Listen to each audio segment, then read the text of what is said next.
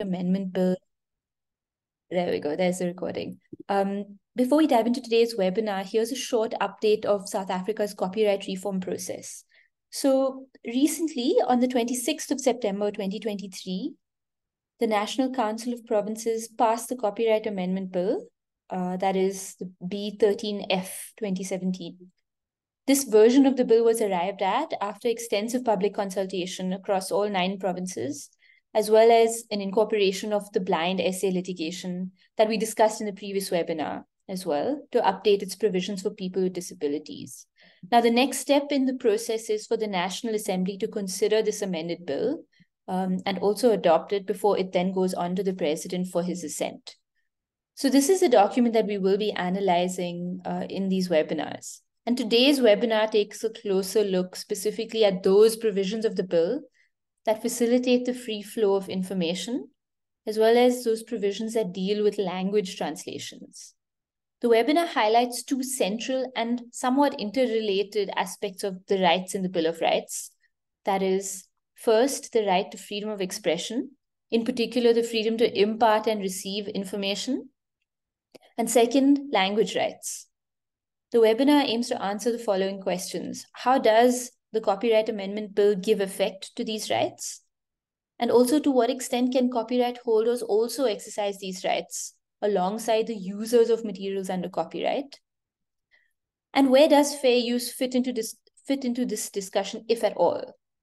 So let's dive into today's webinar. We've got 2 speakers. The first speaker for today, talking to us about the freedom of information and copyright, is Professor Tobias Schonwetter. Prof. Schonwetter is an associate professor in the Department of Commercial Law at the University of Cape Town. He's also the director of the faculty's Intellectual Property Unit and the founding director of the faculty's Intaka Center for Law and Technology. He teaches intellectual property and information technology law, and currently leads several development and innovation-oriented research and capacity-building projects, including particularly the Open African Innovation Research Network, OpenAIR. You must have seen it being advertised a lot. They do a lot of work on free and fair copyright across the world. Prof. Schonwetter regularly advises various government and non-government entities on issues relating to intellectual property, and in particular, open access and copyright. The second speaker for today is Professor Klaus D. Beiter, who's talking to us about language rights and copyright. Professor Beiter is a full professor at the Faculty of Law of Northwest University in Potchefstroom. He teaches LLB and LLM modules in intellectual property law, socioeconomic rights, and international social justice. His research focuses on the right to education, higher education, education law, the right to science, more recently, science law, academic freedom, which is what his inaugural professorial lecture was on, intellectual property rights, especially copyright law, extraterritorial application of human rights, the right to development, and particularly for today's webinar, law and language. He's a member of the Consortium for Human Rights Beyond Borders in Heidelberg, an advisor to the Global Right to Education Initiative in London, and one of 16 ambassadors to the Observatory Magna Carta Universitatum in Bologna, and occasionally a consultant to UNESCO as well. So thank you so much from our side to Professor Schonwetter and Prof. Beiter for joining us today. I'd like to invite Prof. Schonwetter to begin your presentation. Tobias, whenever you're ready, please begin. We'll have 15 minutes first with you, and then we'll hand over to Klaus, and then I'll open the floor for Q&A. So please begin whenever you're ready. I'm ready, Sanya. So let's get going. I just learned a new feature on Zoom, so I'll try to replicate what we tried just about 5 minutes ago. And while I play around with technology here, I want to start off by thanking the Mandela Institute, of course, and Bijip for organizing this today, and in particular you, Dr. Sanya, for putting this all together and getting us here in one place at the same time. And welcome, of course, to everybody who's joining from close or afar. Okay, so I'm supposed to press this button, and then you should be seeing, hopefully, my presentation. Yes, everything works fine. Everything works well. Everything is perfect. Okay, so here you can see the title of today's session again, Copyright Law for Language Translations and the Free Flow of Information. As was just said, I will be focusing on the latter part. first, and then Professor Beiter is going to take over and is going to delve into the issue of language translations in a little bit more detail. But because I've spoken recently quite often about this, and I kind of also try to figure out what touches people's nerves when I talk about these issues, I want to actually repeat something that I not always talk about, but I think it might be useful for today's framing. So in terms of expanding the context a little bit more than what we just heard, I wanted to take you through my own history of how I actually got involved in this work, because it actually kind of now culminates in where we are finding ourselves. Many years ago, I started this. And when I actually started this, the conventional narrative of intellectual property, including copyright, was very much still back then that just having strong levels of intellectual property protection and intellectual property enforcement in a country will sort everything out, and everything else will flow from there, and everything will be good. Creators and rights holders will be happy, and they will thrive, and the economy will grow, and innovation will happen, etc., etc. Me, as someone hailing from a global north country, Germany in this case, I very much subscribed to this narrative, believed in this when I came to South Africa, and still the world looked like what you're seeing there in front of you at the moment. But then, relatively early on in my research, I came across this map, or this depiction of the world, I should rather say. And you can obviously immediately notice there's something markedly different between what you just saw here and what you see on this map. And this is that essentially the global south sort of disappears. I guess if you follow that one little string of red there, that probably would lead you right to Sandton in Johannesburg or something. But other than that, there's not much left of the African continent and other parts in the global south. So I ask typically my students, what do you think you're seeing here? And they come up with all sorts of things. Carbon emissions, for example, is one of them, and I think that's probably also true.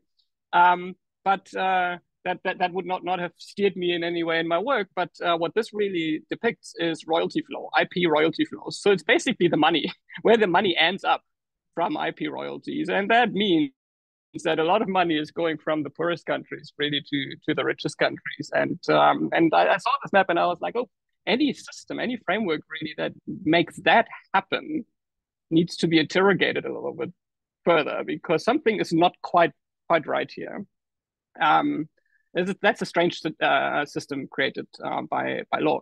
And then I also started to listen to, heard more and more people complaining about what you basically see depicted in this little cartoon here in front of you, where people started to complain that, well, in terms of innovation kind of dynamics and the way that innovation really happens, and that you often build on what others have done before, there's a problem, because it seems that by ever increasing all types of IP protection, you are actually doing away with a very rich and important source of or building block for innovation. So if you just look at the pictures here, it says on the left-hand side, traditionally we had a very thin layer of intellectual property protection, and that includes copyright protection, and that surrounded a large and rich public domain of stuff, of information, of knowledge that was freely available to everybody to build up. That kind of thin layer of intellectual and copyright protection didn't cover very much, and it didn't cover it for very long. And that was for the longest time of human history. And in the last 150 years or so, that balance, according to some at least, has somewhat kind of is out of whack between what the balance between what is and isn't protected has been completely changed.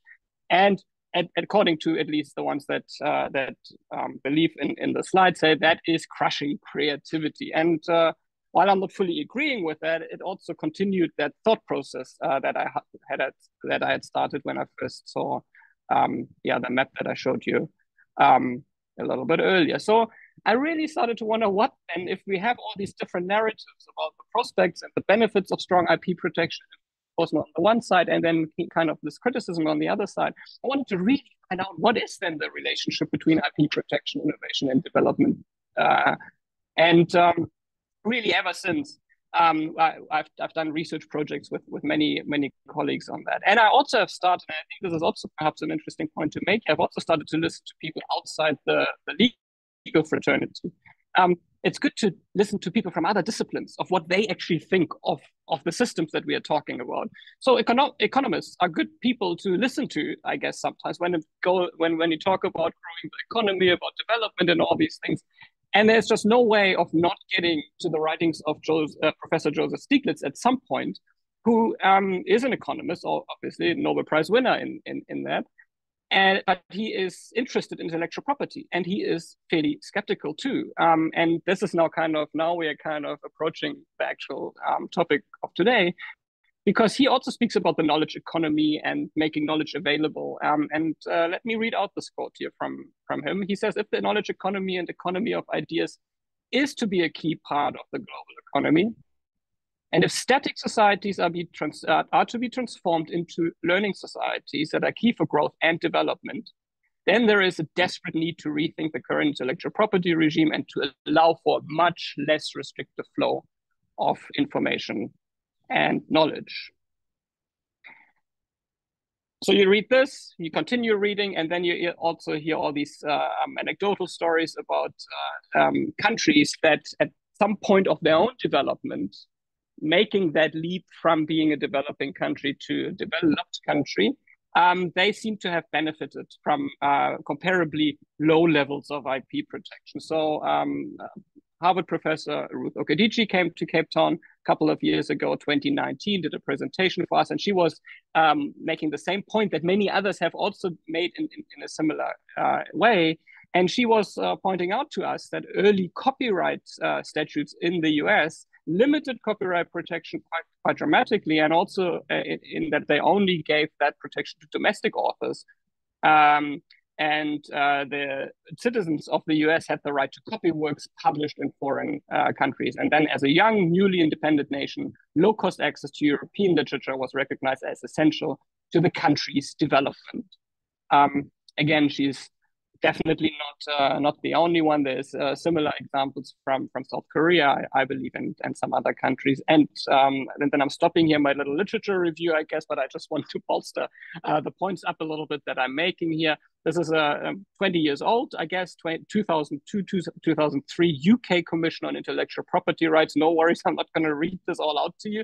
I'm sure there will be one way or the other to circulate this presentation here. But again, what it does contain are numerous recommendations that emphasize the need in developing countries to not only adequately also increase and improve the levels of protection, but also to improve access to copyrighted materials and information, for example, through broader copyright exceptions such as the use, and especially in the digital space. And that is to be done in the development interest of the developing countries. So I mean, it's, as I said, it's not the news source, but some of those discussions are still hovering around what you find in that report. So if you haven't read it yet, it's kind of make it a prescribed reading in a way. Here are some of the outputs that we have then since then sort of created that are relevant for what I'm talking about today. The one research project that we did was specifically on access to knowledge in Africa and the role that copyright plays in that.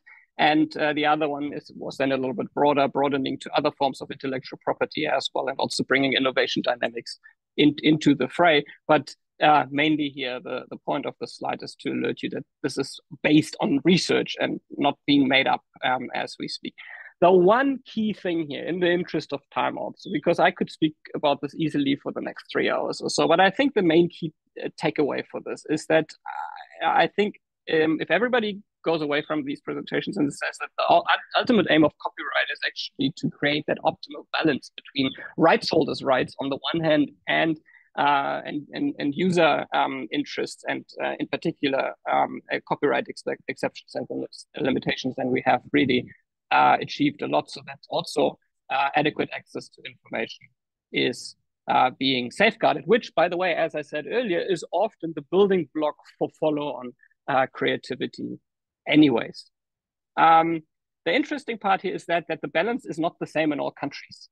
And I think this is why our conversations here in South Africa ought to be different from conversations that that happened elsewhere, because the context just differs. I mean, but in fact, I believe in many ways that South African context differs from all other contexts, because it's difficult to place South Africa in the developing or developed country context. Yes, we are by all intents and purposes and metrics a developing country, but we also have these pockets of high development. So now, how to balance that is a challenge, and it's a challenge that that our lawmaker had to was confronted with when engaging in copyright reform. So it's all about balancing the interest in the field, and this is not unlike of what we see in the constitution that we heard already earlier, but also in human rights kind of instruments. Now, I'm not going to talk much about that, because I'm feeling that there's better suited people here on this panel today to talk about human rights. But I mean, if I just look at Article 27 of the Universal Declaration on Human Rights, you can see this. If you look at the two different paragraphs, the one is, yes, all about the right of protection of the moral and material interests that result from productivity of and authors. But I find it actually from the outset quite interesting. This is the second paragraph, right? The first one is kind of the other side of the balance of the coin, that everyone should also have the right to freely participate in the cultural life of the community, to enjoy the arts, and to share in scientific advancement and its benefits. And that's the access dimension of the whole discussion, I'd say. And as a result, I think, and I think it's not enough recognized, we have, even though it's only a phase one of the IP policy, we have an IP policy, and that IP policy also has objectives. And in those exact objectives, fairly early on in the document, it also talks about striking a balance between the owners and users of IP. So we should not forget that whatever is being done in any area of intellectual property really should also be informed by what is contained in that 2018 document. So, long story short, let's delve into copyright law now in a bit more detail. There was all like frame setting, and I'm just assuming that everybody knows the basic of copyright laws. I have a one-side summary here if you ever need one. So this is kind of a one-sentence summary that copyright laws around the world operate in the way that the moment something that is creative is being created, the creators of that work get a time-limited monopoly that allows them to decide if and how others can use this work. So that's the overall definition. And then you have here in South Africa a list of protected works, creative protected works. And then you have a set of rights in relation to these different types of works that only the rights holder has. Duration depends on the nature of the work, but rule of thumb here in South Africa, 50 years after the death of the author. Key takeaway also, no registration necessary. So something is protected automatically the moment something is being created, and that creates some of the access challenges that we are facing and that we sort of need to overcome through legal mechanisms like the copyright exceptions and limitations that I will be talking in the last few minutes of my presentation. Bottom line is, what copyright presents us is a default and automatic all rights reserved situation. And that means that permission is really required for most users, regardless of whether the work, the author, the rights holder is easy to locate it, or whether it's easy to contact the owner, etc. Permission is in most cases required. So how then do we make sure that we are speaking to that other side of the balance equation that I showed there? We really not only provide all the protection that copyright provides the rights holder with, but also that we make sure that there's a sufficient flow of information and access to knowledge. And this is where copyright exceptions and limitations mainly come in. And it's not something obscure. As far as I know, all countries have copyright exceptions in the world. So it's not so much and you can see the definition for copyright exceptions there at the bottom. So it's not so much a question as to whether or if we should have exceptions and limitations, but how we deal with them, really. And I've done similar presentations before, and I know the methodologies tend to differ a little bit. I'm still very much subscribed to what I think are the three main ways of dealing with exceptions and limitations. I think it kind of brings a couple of key messages home quite nicely. They are overlapping, but if you were to take them apart, you could either do it by way of long, very specific lists of exceptions and limitations, like Germany and many countries in Europe actually do. You can choose a fair use provision, that what South Africa is not trying to get into, or is getting. And the current status quo, yet the fair dealing provision, the third approach, where I should perhaps cycle one back. The fair use provision basically being a broad provision that generally allows the permission for use of copyrighted goods as long as the use is deemed to be fair. And I'll show you later how this is being determined. And then the kind of fair dealing approach also consists of one broader provision, but much more narrow in the way that it's confined to narrow subset of purposes, really, and then a shorter list of more specific exceptions and limitations. And that is what we currently have in South Africa. So one has to resist the temptation, I guess, to see fair dealing as a nice kind of compromise between the other two. It's like I've spoken about this so many times, and everybody first people are like, oh no, this sounds great. You take a little bit of fair use and then a little bit from the list. But it's actually not so much combining the best of both worlds, but very much the worst of both worlds, in my case, in my opinion, in that it's way too narrow, in that the broader provision that we have in the law is just not broad enough in the way that the purposes are so narrow. And then the list that is provided for legal specificity, which in principle could work quite nicely, is just too short. There's just not enough specificity in those other provisions. So South Africa is trying very interesting, new now, I guess, not rocket science, but kind of new, and that is to not do fair dealing as a compromise between fair use and long list, but actually do both, like a hybrid, some people say. And I'm intrigued by that, because it seems to, at least for now, and after having given this a lot of thought, it seems to really combine the benefits of both the flexible fair use provision that can be also tailored to new cases if and when technology changes, and also has the benefit of then also having, in addition to that broader fair use provision, a longer list of exceptions and limitations that provide more legal certainty. I should probably also from time to time look at my own notes here, to make sure that I make all the points that I want to make, but I think I've more or less covered it. Three approaches: the one that South Africa has, the one in gray on the right-hand side, and then kind of that combination of existing approaches elsewhere. That could be quite a neat way of also countering the most obvious disadvantages of either of these two approaches that are being used. Now, over the years, we had a lot of noise around these changes of the copyright exceptions and limitations. If I may say this here, I also feel that sometimes those that are the loudest seem to know the least about copyright in that area, but they can write beautiful op-eds at times, but it's sometimes just off in a way. You need to understand how copyright really works to engage with it meaningful, I guess, and you need to understand also the different approaches to copyright exceptions and limitations.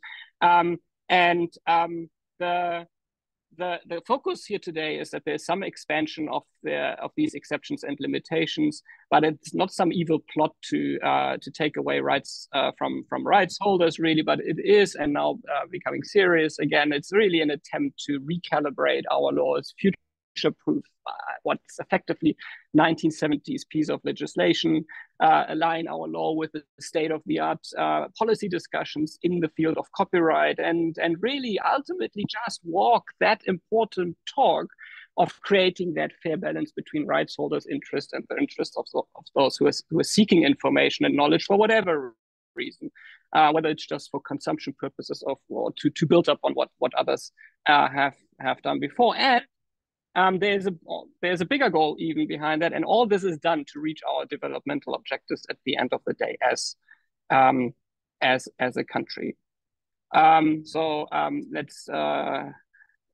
Let's assume this is now in the bag. Here you see what the changes actually will bring about. We're moving existing exceptions and limitations of the current act into one place instead of in various places where they applied or did not apply to certain times of work. It was always very confusing to explain that to people from outside South Africa, even copyright experts, of how all copyright actually deals with copyright exceptions and limitations. So there is some streamlining. Certainly, they have been shortened, amended, and updated.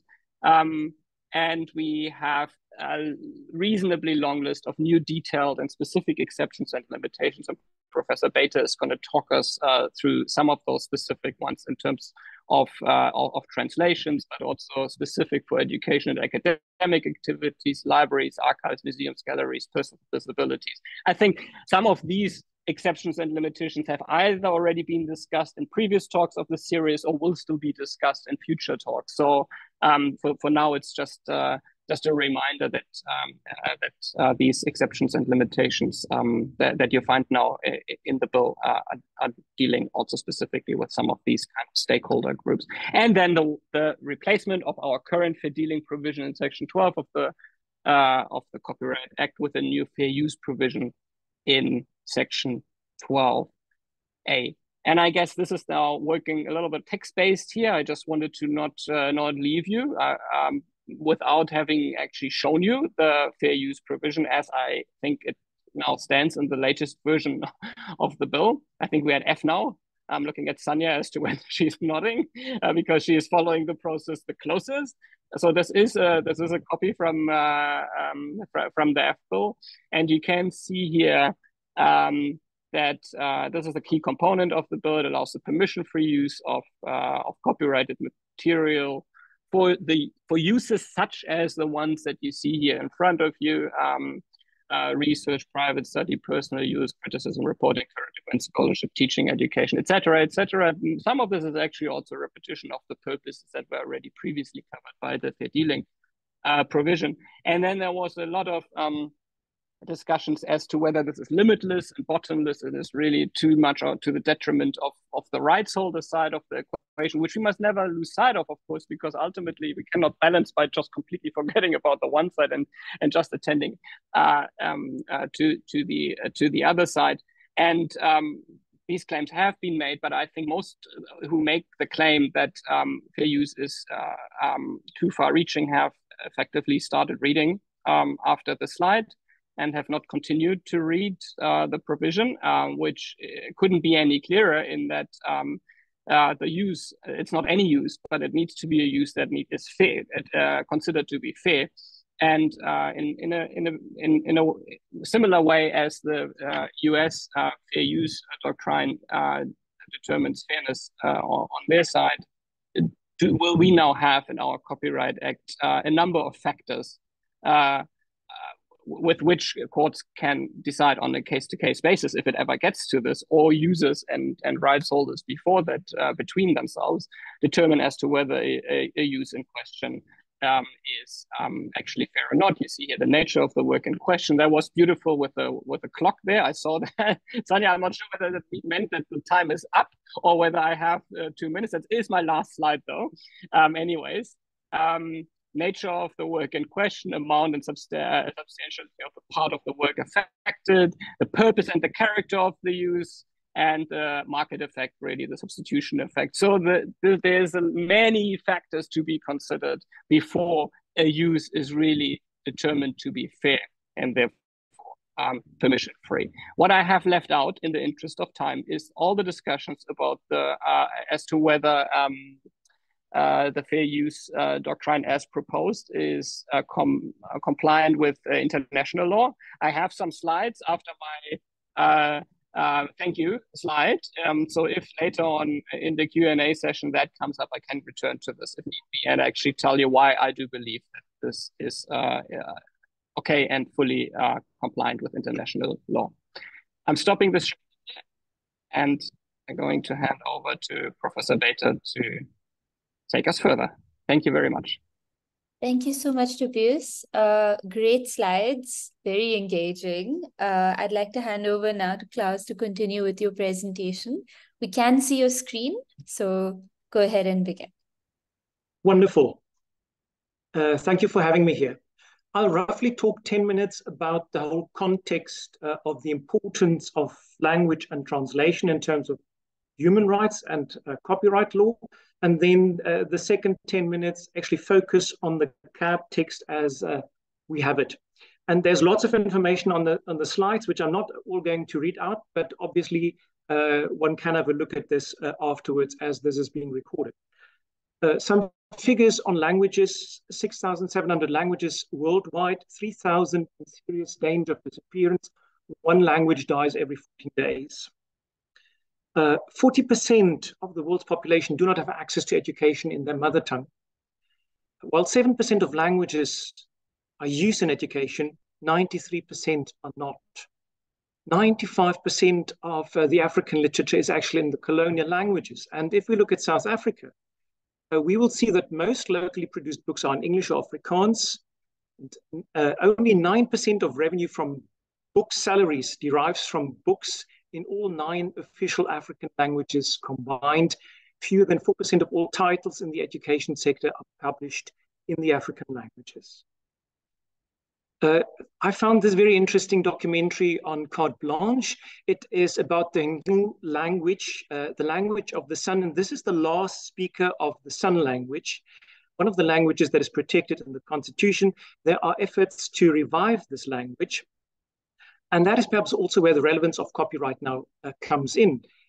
What can you do for languages? I'm talking on the one hand about the endangered languages, but also about local languages which just have it very difficult, to survive in the long term or as higher order languages.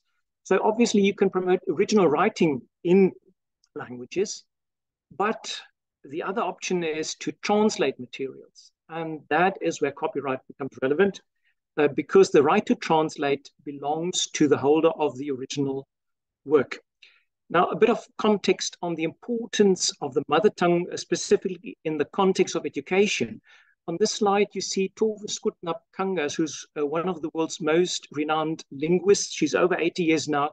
And she says in a book on linguistic genocide in education, she says, the wrong educational language policy, that is one not based on multilingualism, with mastery of the mother tongue at its heart, is actually the most important pedagogical reason for illiteracy in the world. If we look at the South African figures, we see that more than 3/4 of grade 4 learners cannot read for meaning. And that may have to do with the fact that there is not sufficient mother tongue education. Every second child is completely illiterate in their mother tongue after 4 years of schooling. So these are the figures. You can read this later, but just to emphasize, the research is there. Already in the 1950s, UNESCO pointed out that mother tongue education is crucial for any other learning, also for the learning of the second language or for the learning actually of English, for example, if your mother tongue is not English. Is there backing for these language rights in international law? I'm going through the next slides very quickly. Article 13 of the International Covenant on Economic, Social, and Cultural Rights does not mention language rights, but the commentators say language rights are covered. Specifically covered, they are by the United Nations Declaration on the Rights of Persons Belonging to National or Ethnic, Religious, or Linguistic Minorities. A right to mother tongue education is specified there. Also at the level of the Organization for Security and Cooperation in Europe, the Hague recommendations regarding the education right of national minorities provide for language rights at a pre-primary, primary, secondary, and tertiary education level. In fact, at the pre-primary and primary education levels, education should be in the mother tongue. We have the United Nations Convention on the Rights of the Child, which in Article 30 says no minority or indigenous children shall be denied the right to use their own language.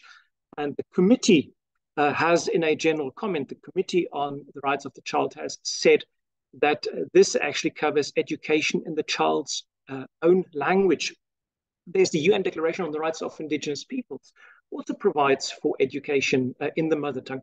And then, as we spoke about the ICESCR, there is also this Article 15.1b talking about cultural rights. Tobias has mentioned the equivalent provision of the Universal Declaration, which also says there's a right of everyone to take part in cultural life. And the committee interpreting this has said that this covers access to a way of life associated with the use of one's language. Now, let's move on to the South African Constitution, actually. The Constitution recognizes 12 official languages. We know that we've got sign language since September as one of the official languages.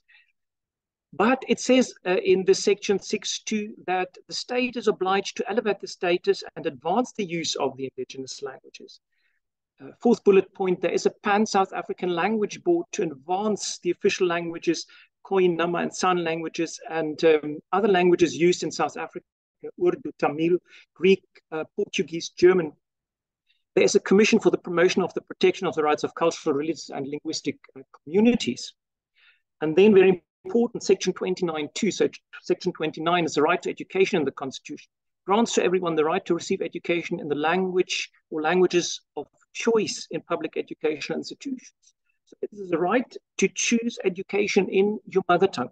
Article 30, a general right to use your own language. In Article 31 encompasses the right of linguistic communities not to be denied their language. Now, another important point, we're talking a lot about decolonization of the curriculum. This is also where language rights play a fundamental role. So Mwini in this first quote says, the most fundamental, subtle, pervasive, and intractable instrument of mental colonization is language. If the effects of mental colonization are to be arrested, a reaffirmation of indigenous languages is a necessity. Also very much in the education system. I very much like the second chapter that I mentioned here by Mantalu and Wajid, who say that in order for knowledge appropriation to take place, you need education in the mother tongue. So now we move up over actually to the copyright. First, at the international level, the Berne Convention, Article 8, protects this exclusive right of making the translation. So this belongs to the copyright holder. It does not mention any of the exceptions to which Tobias has referred to. So does it mean that there is no right for users to make translations? You know, the Berne Convention has a reproduction exception here in 9.2. It's got a quotation exception in 10.1 or teaching exception in 10.2, but nothing for translation. Ricketson and Ginsburg in their famous commentary say, well, there are implied limitations and exceptions that allow translation, namely to the extent that you have those other limitations and exceptions. And that is actually what you see in the Copyright Act at present in Section 12. So it says the provisions of subsections, which refers to the fair dealing provisions, cover either the original language or a different language. But it doesn't go further. Then I should also say there is a Berne Appendix. I summarized the Berne Appendix with this photo here, just to show that this document is so complex, nobody really understands it. It was specifically created for developing states, allowing them to make translations of whole works for purposes of education. But all writers that you can read, like Okediji, etc., they say that the appendix has been a failure. And because it is so intricate and nobody understands it, and there are so many formal procedures to be complied with, that actually only 4 countries in the world, it seems, really apply that appendix. South Africa has not made a notification to WIPO, so officially it is also not making use of the appendix. This is quite interesting because when I refer to the CAB in a moment, you will see that the CAB actually includes the provisions of the Berne Appendix. On the previous slide here, I referred to Article 32, the so-called 10-year regime, which is quite important in a sense, translation, but practically it does not play a role again. It is a provision that says that after 10 years, the original right holder's right to make a translation expires if he or she has not made a translation by that point, but that provision is not relevant today anymore. Yes, so just very shortly, orthodox view of translation is that a translation is a reproduction just in another linguistic code. This is also what we maybe see in the Berne Convention, but perhaps we should see it a bit differently. There is some people doing research on this, language experts, linguists, and translation experts, who really say that a translation does not copy. The translation enters into a mimetic relationship that inevitably deviates from the foreign language by relying on target language approximations. So the linguistic and cultural features are sufficiently distinct to make an autonomous work. So a translation is highly transformative. Maybe if you look at the third bullet, this is actually taken from a decision by the US Supreme Court, of course, a very long time ago, 1853, where it said that a translation is not a copy. So translation into another language was not covered by the original right holders' rights. That is quite remarkable. The next two slides I'll skip for the moment because I want to go to the actual bill that has been formulated and look at the provisions here. And one should maybe start at 12BE, which is really the translation provision. And it says here the translation of a work is legitimate if done by a person giving or receiving instruction, provided the translation is done for non-commercial purposes, used for personal educational teaching, judicial proceedings, research, and other purposes, provided that such use shall be compatible with fair practice, and communicated to the public for non-commercial purposes. Now, I find this provision not very well drafted, but I think after all, it is better to have it than not to have it. I'm not sure if it would be redrafted. I would simply have drafted it. It is legitimate for a work to be translated for purposes such as, and then mention the purposes in two, and then say such use shall be compatible with fair practice. Also leave away the commercial purpose, because as you will see also when you apply the fair use test, whether use is commercial or not plays a role in deciding on whether use is fair, but it actually does not mean that all commercial uses will never be counted as fair.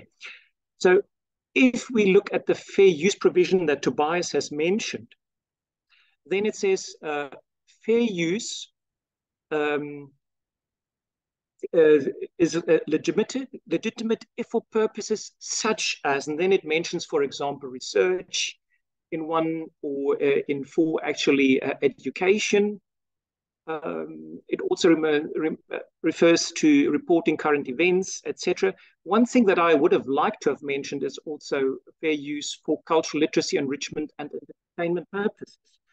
However, the fact that it is not mentioned is not dramatic, because the clause says for purposes such as, so that is covered.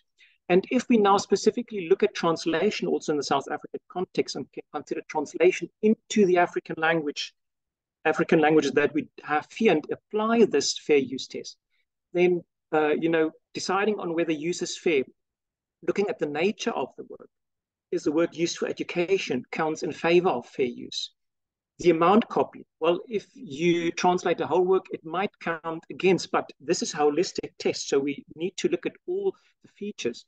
The purposes of the use, as we said, use for education, commercial use might count against, but if we are concerned with endangered languages, or also local languages, then we must say that even commercial use will be in the public interest because it helps preserving those languages.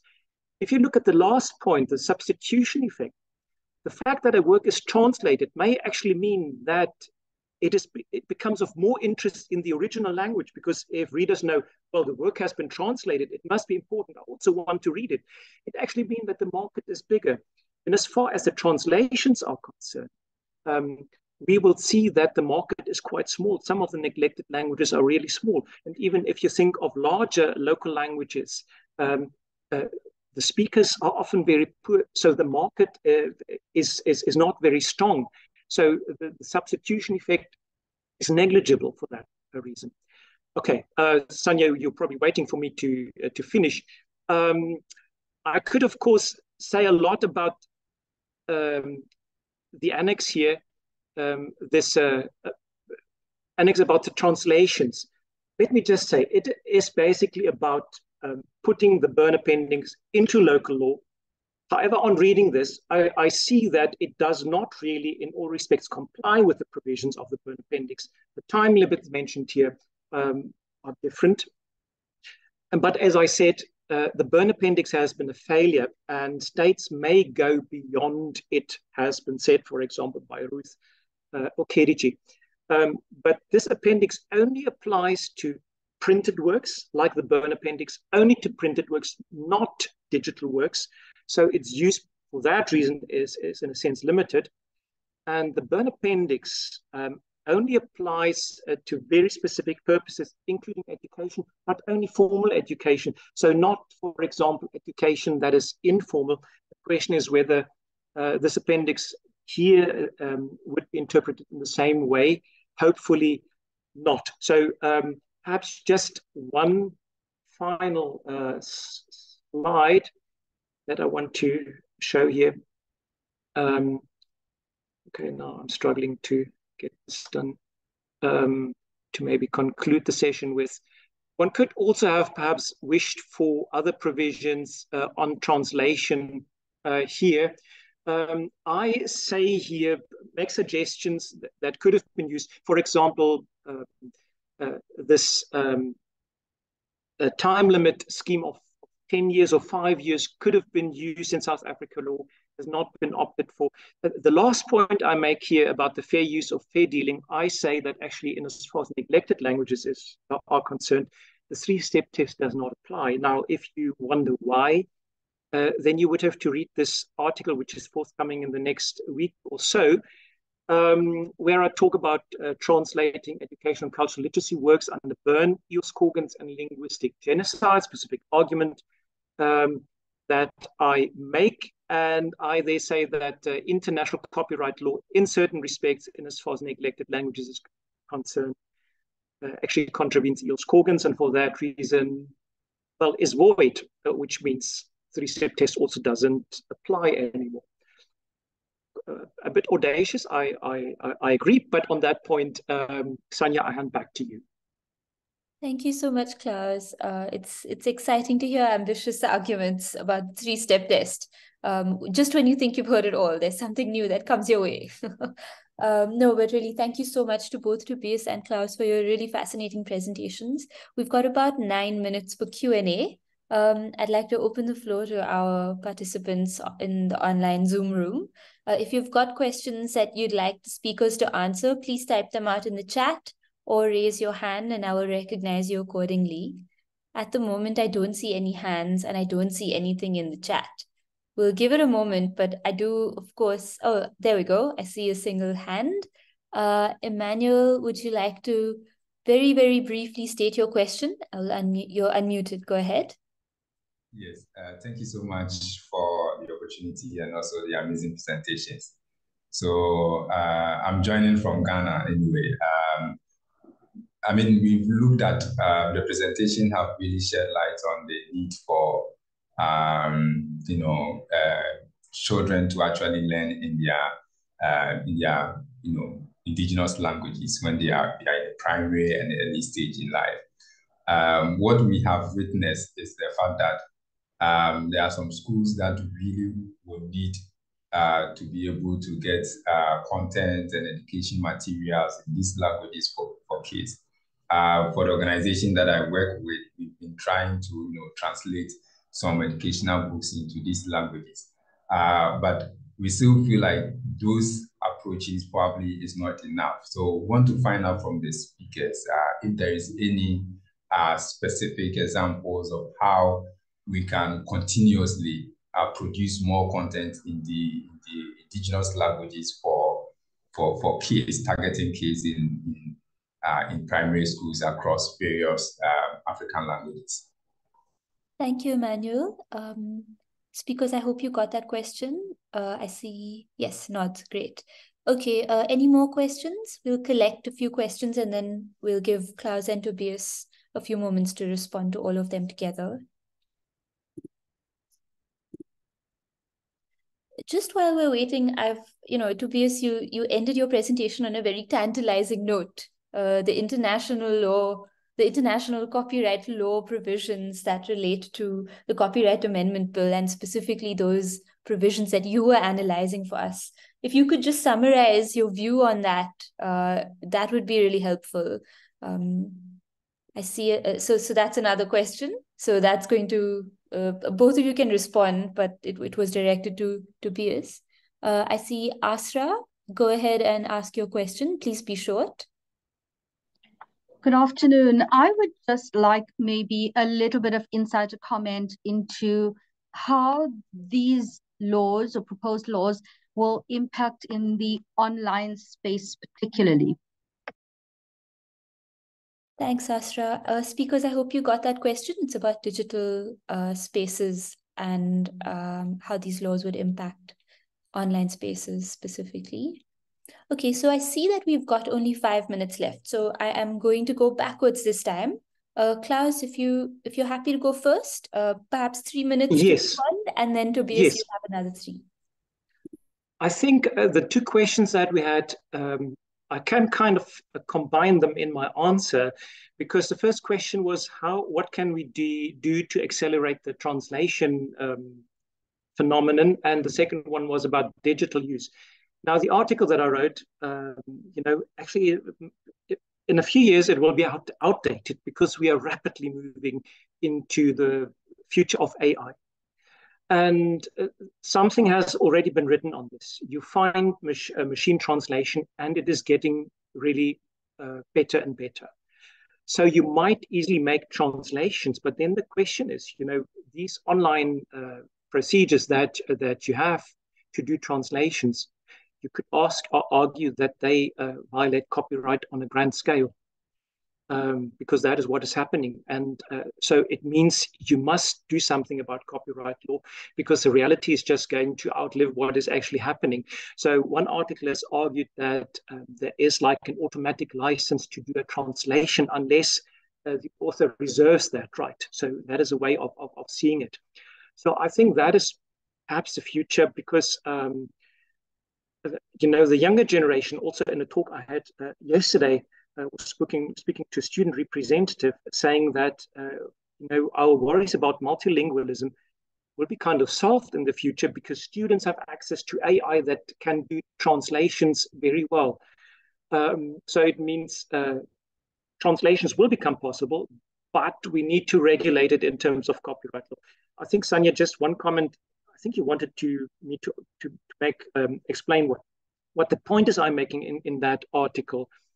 The point I'm basically making is that the provisions that you have in terms of international law, in as far as they make provision for translation, are not sufficient to help preserve languages. And when you say something is contrary to EOS Cogens, that's something contrary to EOS Cogens is of course void. And I'm not coining the term linguistic genocide. It has been done by somebody else, Tove Skutnap Kangas, and genocide is one of the forms of EOS Cogens.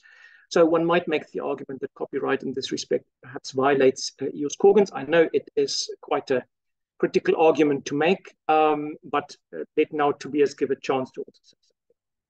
Thanks, Klaus. I'm excited to read the paper. Thanks for sharing the little blurb earlier on. I saw it was published at PELJ, so I'll check it out there. Yeah, maybe just to say, we had a language and law seminar, and I presented that in that context. And so there is like a special issue on law and language forthcoming. Wonderful. It must be the next week or so. Great. Thank you, Klaus. Tobias, the floor is yours. Thank you. Also, I want to, those who can see the chat, also tell people that there is a parallel conversation also going on. Denise has also come in and is sharing some of her insights from the work that she has been doing. I also apologize. There's a little bit of noise now in the background. Sounds like a school or something, but it's just my children that are having too much fun here. So apologies for that.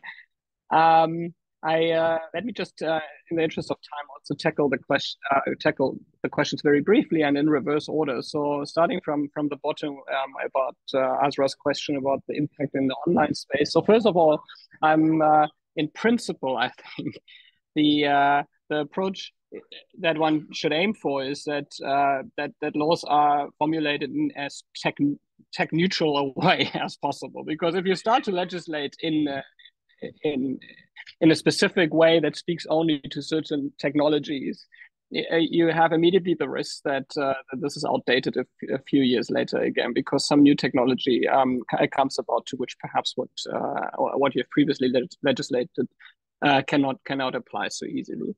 Having said, so this is, if you read laws, typically there's not like a great distinction made between different types of technologies. However, obviously online is a big shift that we have seen, especially since the 1970s when our current Copyright Act was drafted. And as a result, we are facing many challenges to applying these kind of analog concepts and approaches to the online world. And I'm getting a lot of questions daily, actually, from those who are working in the online space and who just cannot make sense of what they see in the current Copyright Act. They just want to know, is it now allowed to digitize material, and on what scale, and is it not allowed? And then they have all these specific cases. And it's one of my least pleasant tasks, because what I typically have to say is that I don't have the answer for that either, because the law doesn't have really the answer. So I guess my response to you is, well, it will help. The copyright bill will help because it does provide more answers to these questions than we had previously. It will add, what is also kind of flying under the radar, it will add, for example, a couple of new rights for rights holders that are specific to the online space.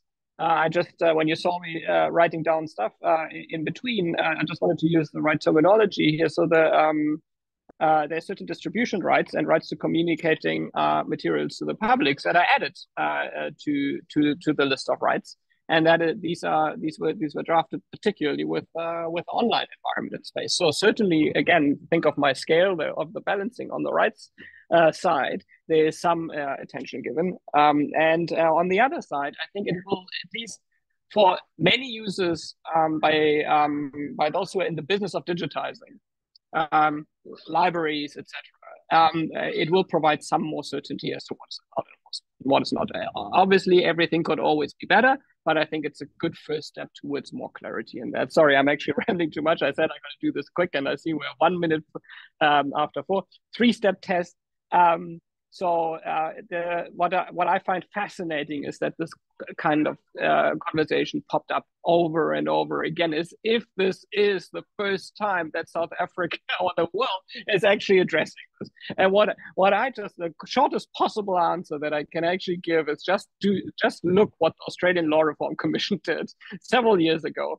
They did it over, I think, 18 months, a year and a half or something. They had, if I'm not mistaken, probably 1,000 or so submissions on the topic. They sifted through all of this. They analyzed that extensively. And on the basis of all of this, they concluded ultimately that a fair use provision like the one that South Africa is now putting forward is compliant with the 3-step test. And they provide also reasons for that. For one reason being that some of the countries that are now complaining about the fair use provision actually have, ironically, such a fair use provision themselves, and have actually stated previously that they feel that their copyright acts are fully compliant with the 3-step test in international copyright instruments. The issue of specific case is another one where people say, how can a broad provision be specific?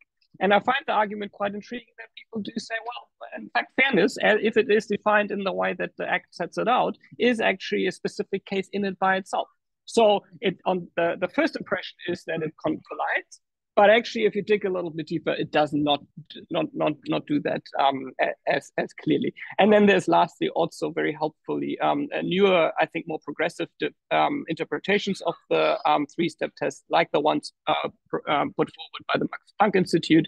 And I think if you're also going into that direction and move a little bit perhaps away from the literal reading of the 3-step test to, like, what's the purpose of the 3-step test in the first place, it's easier justified. And then the first question I think was already tackled by Klaus. If the question was then how can you produce more material in indigenous languages, that is what I heard. I had difficulties to hear that fully. Then I think a healthy set of exceptions and limitations that you can use to do that is one contribution that copyright law could contribute to the fact that not enough material is being created in that space. So create an enabling, permissive legal environment for doing such translations is important, and copyright acceptance and limitations are one tool to do that. Starting up here. Thank you so much, Klaus and Tobias. I think that brings us to the end of this really fascinating webinar. Thank you to the people who asked questions as well. It's lovely to see an engaged audience. And until next time. So we'll come back in the new year with more speakers on different topics, as Tobias hinted in his presentation and Klaus hinted as well. So yeah, we look forward to seeing some of the same audience members there as well. Bye, everyone. Keep well. Thank you, Tobias and Klaus. Thank you. Again. Thank you. Thanks all for coming.